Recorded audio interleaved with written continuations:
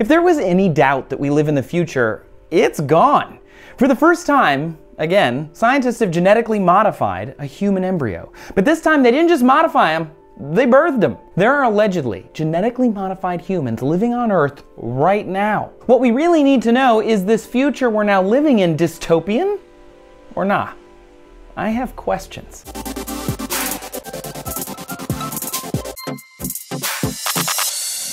Welcome to Dose of Trace, everybody. Thank you for coming around. I am so excited for all of you new people. If you are new here, because a bunch of you are, welcome. This is I Have Questions. It's a weekly form of Dose of Trace where I answer some of my own curiosities and satisfy those about something strange that I'm seeing out in the world. So settle in and let's talk about designer babies, shall we? Genetic engineering is complex and it's wide-reaching. We can engineer all sorts of organisms and it's been done a lot, plants and animals, crops and foods. But when it comes to changing humans, we've mostly avoided it. We can absolutely do it, but we don't because of ethics. Because we have to do it when there's only one or two cells involved, a sperm, an egg, or an embryo. And that human that would someday exist wouldn't be able to give consent for that, and neither would their offspring, and we would change them forever. It's called germline modification, and it's a genetic change that's passed down in offspring forever. But, argue some, what if it's good? What if we're just curing disease or fixing genetic disorders? What if you could design your baby to be perfect and healthy? The term design your baby comes from the idea that a parent or sets of parents can pick a baby's eye color and sex, hair color and height, but science fiction offers a further promise of selecting intelligence and attractiveness and muscle tone and athletic ability, or you have a bunch of money so you just pick everything. Funnily enough, this makes me think of the college admissions scandal that we've got going on right now, because rich people will do if they have the means. But if you can, shouldn't you? Why or why not? This debate is at the forefront of bioethics right now because of Chinese scientist He Jiankui. He claims he genetically modified the embryos of twin girls who were born genetically modified to have a single mutation that would resist HIV. They were designed humans. They are designed humans. They maybe aren't designed to be tall or live for a long time or be, you know, perfect in every way or whatever, but they are designed. And that opens the door for other modifications. And people freaked. The scientist has been fired. The Chinese government is denying any funding or involvement. Basically, what he did was modify one gene, CCR5, and that modified the co-receptor for CCR5 on our white blood cells. See, HIV invades the body and latches onto white blood cells. Think of like the International Space Station has handholds out there for the astronauts.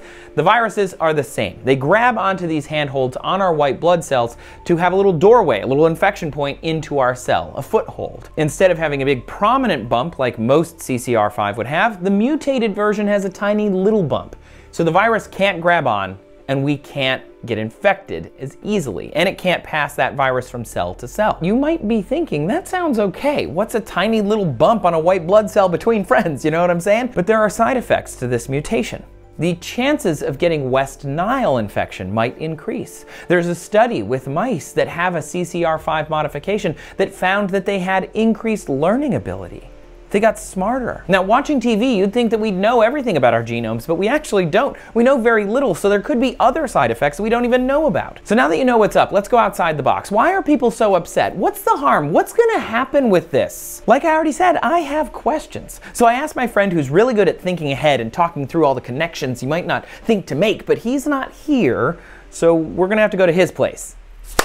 So I'm here with Hank now. Hi. Hi. Hi. You probably know who Hank is. Hi, I'm Hank. Yeah. You don't. I make science videos on YouTube and other videos. Nice. So we're going to talk about genetically modifying the humanities. And the species, particularly. Our current species, really. Okay. Maybe not the species in the future, depending on how much we modify it. I thought I would get an opinion of somebody who at least has some background in this. My background's psychology, so. Biochemistry is my background, though that was a long time ago, I will admit, and science has changed. It has changed. Yeah. Recently, in fact. It keeps changing very fast. We did not have a lot of the things we have now. So this has now happened once. It has. In real human children. Yeah. And it was pretty much universally condemned by the scientific community because, in this specific instance, they were making it so that it would be very difficult or impossible for these kids to contract HIV. Right. It was not something that treated an existing disease. It was doing something that we already have ways of doing, which is protecting against the transmission of HIV. And it was not approved by anyone. Yeah, in fact, the hospital that the guy did it at says that they did not approve this and have no knowledge of We're it. doing germline modification now. It's happening. It happened. We did it. We've already done it. And yeah, it's been in science fiction since I was little. yeah, And yeah. before that, I am super in favor of curing diseases, but it has become so clear so fast that you can find the fuzzy in that line. It seems very difficult to imagine this tool becoming widely used without becoming widely misused. I wanted to kind of list a couple of the pros and cons. So, like, if I'm in the pro argument, we can get rid of disease. Yeah, that's the big one. We can get rid of, Alzheimer's eventually, and Huntington's, and other genetically based or, like, hereditary disorders. Yeah, I mean, it's important to note that, like, many diseases are not hereditary, and some have hereditary components that are like 10 to 20%. Even like cure disease is kind of a slippery slope because it's like, okay, well, if you can afford it, we'll give you the Huntington's thing because like that's everybody and that's a one gene thing and we know exactly where that gene is and that's easy. But if you have more money, then we could be like, okay, we're going to lower your chances of prostate cancer by 10%. And like the value proposition is different if you're a wealthy person than if you're a poor person. Okay, so what if we can say to a parent, we want to make your child, like, lower the chances that they will have this particular disorder. Wonderful. As the parent, I would love that. And then, just by chance, and like everyone knows this, but it's not in the book, that's going to make them taller, or it's going to make them have blue eyes, or it's going to make them more intelligent. And so you're saying your kid is never going to get this disease. They're going to have a much lower chance of prostate cancer, but also this changes the baby in other ways, and that's actually what they're going for. And it's like a loophole to like get around, this sort of international mandate, which is like, we need to use this to cure diseases. We are not going to use it to make better people. Right. Because that is the terrifying future. Yeah. But even in this first case, you have a potential that you've created a loophole on try number one. There are a lot of people with a lot of money who would pay a lot of money to have a kid who is hardworking and smart and pretty and strong. And taller and has a lower risk of a variety of different disorders that we can sort of predict. And that's a huge on the con side because it's like this is going to end up being like a 1% Gattaca situation where I can produce children of superior quality if I have money to do so. And I don't know if you watched Altered Carbon or have read those books, but it's like you get these people that live for 200 years or 300 years and amass huge amounts of wealth, and then they pass that on to their children who live for 200 or 300 years, and then you have a fiefdom, essentially, where there's a bunch of people who can't access this information and a bunch of people who can. We're already on that path. Like it's an inevitable consequence of capitalism. It's an inevitable consequence of capital, even. But there can be forces that push against it, and there must be because otherwise, there's something like. There's thousands of different genes that have been identified that affect a person's height. Most of them are on the order of millimeters. And so in order to have a tall person, you have to modify a lot of different spots. It's not an easy thing, but I bet people who have $100 million could find a way to pay for it. So that becomes a very weird question. And also one, like, we will have no idea until we do it. Like, we will just not know the effect that will have on society until it gets done, and that's scary because the effect is not small. The other thing is that it seems impossible for it to happen in an equitable way. Yeah, it does. And that's a big one for me in the con column. Is like life expectancy is the same way. 100%, if we are able to extend the lifespan of an organism, we will give it to our dogs before we give it to the poor. Gotten a lot of negatives here. I wonder if there's another positive. People dying of diseases is really bad. Yeah.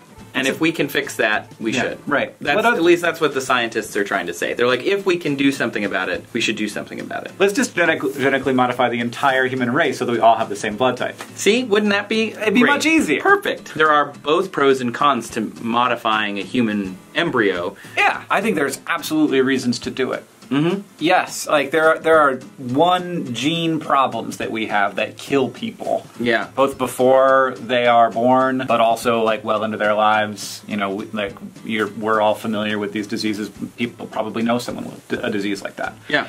And the fact that a disease like that could not only be cured for that person, but like that we could basically eradicate it from the population if we said like, we're just going to change everybody's genetics, they will never pass this down to another person again. Yeah. Right. Because if you argue that like, well, if we can cure diseases, then why don't we just cure the human condition, right? Yes. Like I can eat as much as I want and I won't gain weight because my body has been genetically modified to only absorb energy as needed, and then I just graze all day. Yes, and that sort of leads into the where does the con become the pro? Because ultimately, if you are genetically modifying people to be smarter, is that bad? Like, it's good to have smart people on the planet? That in itself is a wibbly question. Like, that is a weird ethical question. Is it okay? Even if we did it equitably, would it be okay? And I'm sort of leaning on the yes side of that. Yeah. Because, I don't know, that's great. an amazing frontier, and like, what does it mean? And that seems like kind of like pushing a boundary that is interesting to me. Humanity might be better as a society. We might be better. We might be able to recognize weaknesses. We have to genetically modify people to be nice to each other and equitable. That's the only thing we're allowed to genetically modify for. I like this.